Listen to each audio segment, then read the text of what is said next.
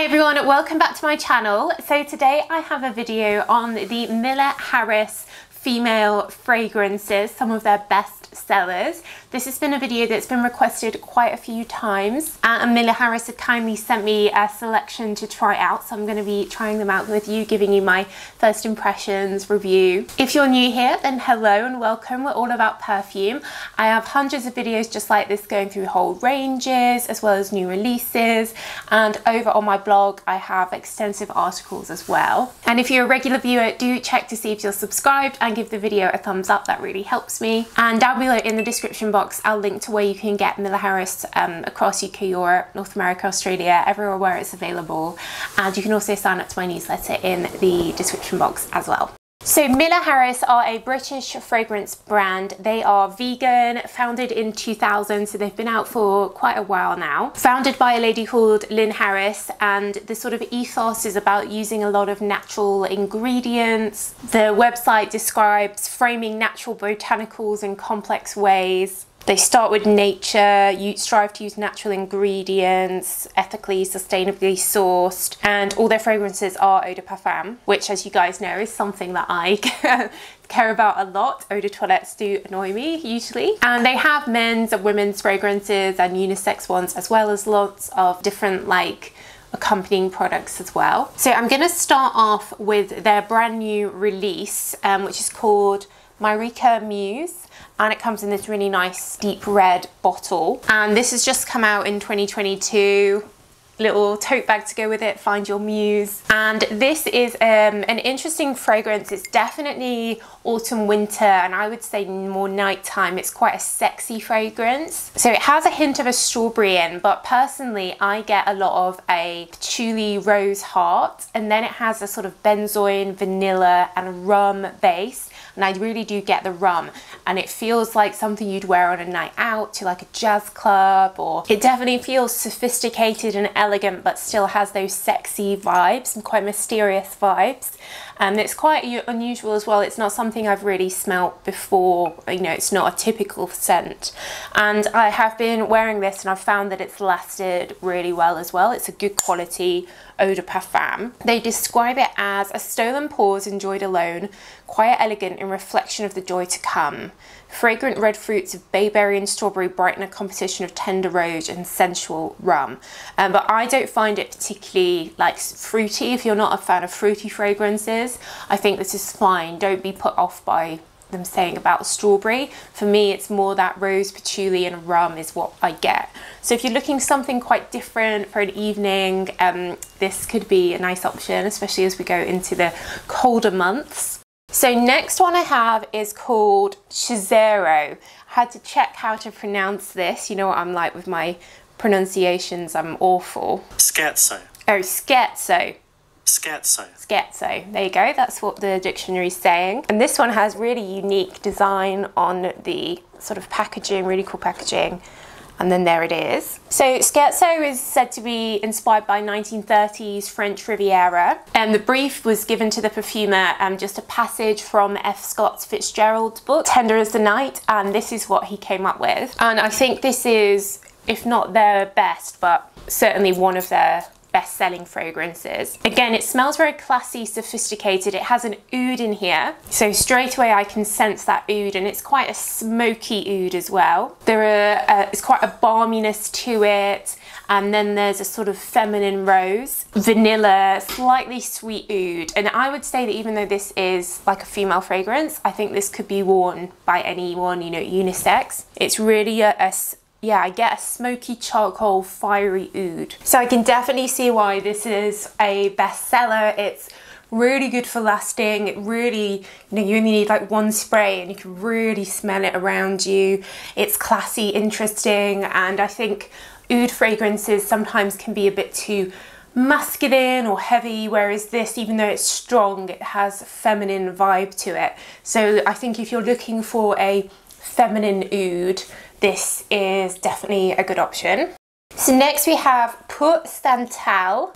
Santal referring to sandalwood, and PEAU is French for skin, and this comes in this really nice sort of dusky pink bottle, very feminine. So again, this has that same balminess of the SCHERZO one. Yeah, olibanum, I really get balmy. It's almost slightly medicinal, clean olibanum. And now I'm getting a saffron note coming through with some pink pepper. So again, it feels a bit more oriental, ambery, and now the sandalwood base is starting to come through.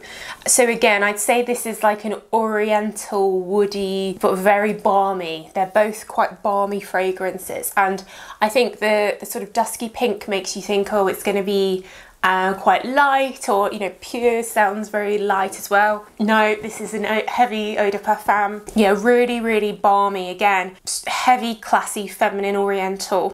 Next we have TONIQUE, which is one of their classic fragrances, and this obviously comes in a transparent bottle. And TONIQUE is unisex for men and women. So this is totally different to the others we've tried. It's a really fresh, uplifting, lemony scent. So at first you get all this lemon, petitgrain, super refreshing, like something you'd want on a really hot summer's day. And then it starts to reveal some more interesting, unusual notes. So there's a nutmeg, and of course that tea leaf note, and also a bit of mate, which brings out the greenness of the tea leaf. So it goes from being a sort of classic fresh lemon to something that's a little bit more aromatic, a little bit more slightly spicy, I guess, from the nutmeg, but it's still feeling very unisex and still feeling very clean. I know tea fragrances are, you know, like Elizabeth Arden green tea, known for being quite like cleansing, clean. So I think TONIQUE would be the kind of thing you'd spray in the morning, like after a shower, like refreshing. You get that uplifting lemon, and then it's followed by all that unusual notes. I can imagine people saying, oh, what are you wearing? That's unusual. I've definitely found all of these fragrances so far from Miller Harris have been quite unique. It's not like a smell that you've smelled 1,000 times before. So I can see why that's been, again, one of their best sellers. So now I have a bunch of samples. Their samples come in these really nice cardboard packages. So the first one is Rose Silence. So this is for sure a classic rose. It's got a bit of an orange and blackcurrant top note, so slightly fruity, but very much classic British rose, hint of patchouli, but sometimes rose and patchouli can be very heavy. It doesn't feel like that. Rose is definitely the star of the show, and that orange especially is really lifting it and stopping it from being musky or powdery. But I'd say if you love the smell of roses, you're a rose person, then this is like a classic rose to add to your rose collection. So next we have Secret Gardenia. I do love gardenia, so I'm excited for this one. So you won't be surprised to know, gardenia, definitely the main note there. Very fresh and green. I get some ylang ylang. It's quite watery, a bit fresh, aquatic. This is definitely more a summer fragrance. Starting to get a bit of jasmine. There's a hint of violet in as well. I'd say of all of these, this is the most feminine of them all. It's that feminine white floral. Gardenia has like a sparklingness to it, but the jasmine underneath is giving it depth and weight. And it's very green. It smells a bit like Lily of the Valley, though that's not listed as being one of the notes. But if you like things like Lily of the Valley, it's reminding me of Penhaligon's Bluebell. I know that's just been discontinued. So if you like that, Penhaligon's Bluebell, then I think this could be a new alternative for you. So next we have Lumière Dorée, which means golden light in English. So this is a very unisex bitter orange scent. It's basically an ode to the bitter orange tree. We've got the bitter orange fruit, we've got petitgrain, we've got bergamot, we've got neroli. It's all of those green lemony notes. And then there's a very clean jasmine and slight amberiness to it. This reminds me of something that would be good for sort of body products, hand wash. It's got that green feeling to it of freshness. And even though it's, you know, all about those orangey and bitter orange vibes, it still feels quite complex. There's a lot of different notes going on here. Yeah, it's like an ambery bitter orange. You don't usually see bitter orange with amber.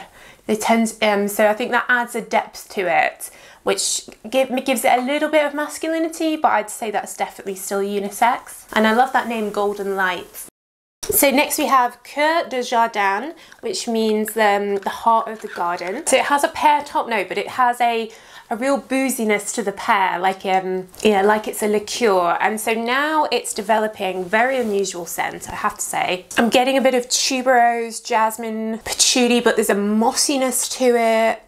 There's a lot going on in this one and it's hard to describe. I think it would sit in the green fragrance family, hence the name Garden, and it's relatively light. That pear's really lifting it. I think it's aimed at women, though I would say it's relatively unisex because it's not like flowery, it's not sweet, it's like a clean green. Again, if you like the Penhaligon's Bluebell that was discontinued, I think you'd like this, so it's a bit more softer. Then lastly we have Étui Noir, which means black case. So this is a unisex incense leather fragrance, very incensey, more so than the leather. And you've got lots of amber, it's definitely an amber incense, laburnum, and an iris as well. So lots of heavy notes, very much winter, a bit of vetiver, but overall an amber, yes, an incense amber scent. Cool, so those are all the ones for this video. Let me know what your favorite Miller Harris is. Do you have any of their fragrances? What are your favorites? Let me know in the comments down below, and let me know if you want any more videos on Miller Harris as well. Obviously I haven't been able to cover all their range because they have so many. But yeah, that's it guys. So thanks so much for watching as always. Down below in the description box is where you can buy Miller Harris fragrances, and I will see you in the next video. Bye.